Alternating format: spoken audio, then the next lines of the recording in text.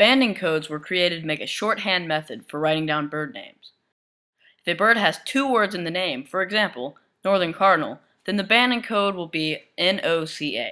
Take the first two letters from each word, in this case NO from northern, and the CA from cardinal to make NOCA. If a bird has a one-word name, then just take the first four letters of the bird species. For example, osprey would be OSPR, and sora would be SORA. If the bird has a three-word name like yellow-bellied sapsucker, the banding code would be YBSA.